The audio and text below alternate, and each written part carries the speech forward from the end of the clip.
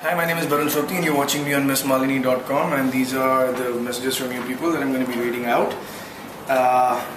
Cine1H says, not a question, but I want to say I'm so proud of you and I love you very much. This will never change. You're amazing. Oh, thank you so much. So are you? Aditya's Ashiki at Sarun922H at Miss Malini. Can you give him a big hug and tell him we miss him?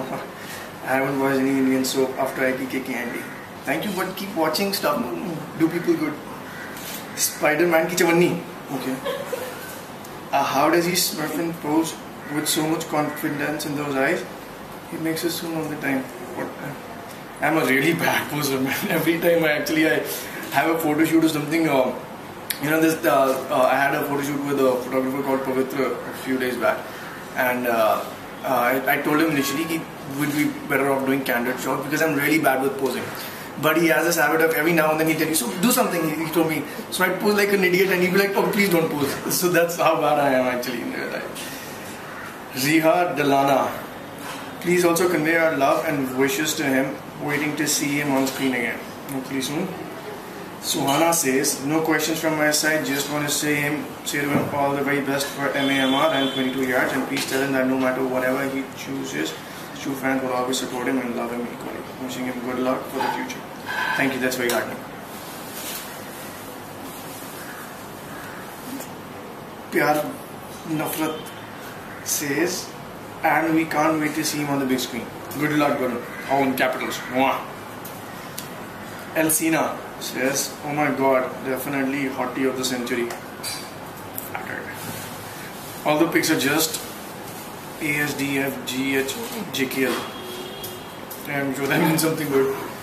Just wanted to wish him all the very best for MAMR 22 yards. Really excited about this new venture of his. Do miss him as ASR, but glad that he's following his dream. I'm sure he knows by now. But tell him that his fans love him and support him. That's always actually flattering and nice. I'm pleasantly surprised actually.